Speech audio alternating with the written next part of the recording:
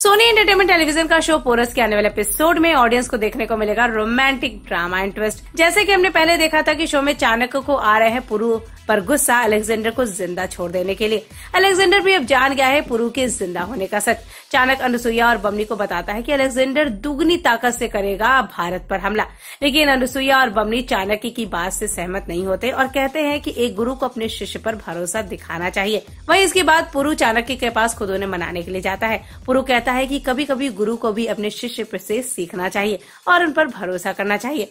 वो उन्हें इस पर विश्वास करने को कहता है और उसे वादा करता है कि वो भारत को कुछ नहीं होने देगा। चाणक्य पुरु की इस बात से खुश होते हैं और उसके सर पर राज तिलक करते हैं और आशीर्वाद देते हैं। इसके बाद चाणक्य कर रहा है आगे की प्लानिंग, जिससे वो बमनी से करता है बात। चाणक्य बमनी से कहता है कि उन्हें अपने रिश्ते दस्यु लोग के साथ मजबूत करने होंगे और वो अलेक्जेंडर को हराना चाहते हैं। चाणक्य इसीलिए बमनी को कहता है कि उन्हें पुरु की शादी लाची से करवा देनी चाहिए। अनुसुईया चाणक्य की इस बात को सुनने सहमत हो जाती है और पुरु का घर बसते हुए देखना चाहती है, पर पुरु कहता है कि वो पहले लाची से खुद बात करेगा इस बारे में। पुरु ऐसा करके पहले लाची की मर्जी जानना चाहता है, जहाँ वो बैठेंगे साथ में हसीन लम्हे बिताते हुए। अब आगे देखना बड़ा दिलचस्प होगा कि क्या पुरु चाणक्य को किया हुआ वादा पूरा करने में कामयाब हो पाएगा। क्या लाची पुरु के उस शादी करने के प्रस्ताव से स्वीकार कर लेगी। क्या शो में अब होगा लाची और पुरु की शादी का धूमधाम धड़ाका।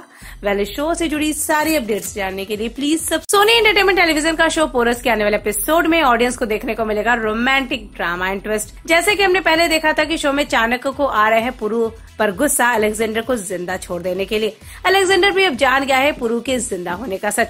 चाणक्य अनुसुईया और बमनी को बताता है कि अलेक्जेंडर दुगनी ताकत से करेगा भारत पर हमला, लेकिन अनुसुईया और बमनी चाणक्य की बात से सहमत नहीं होते और कहते हैं कि एक गुरु को अपने शिष्य पर भरोसा दिखाना चाहिए। वहीं इसके बाद पुरु चाणक्य के पास खुद उन्हें मनाने के लिए जाता है। पुरु कहता है कि कभी कभी गुरु को भी अपने शिष्य से सीखना चाहिए और उन पर भरोसा करना चाहिए। वो उन्हें इस पर विश्वास करने को कहता है और उसे वादा करता है कि वो भारत को कुछ नहीं होने देगा।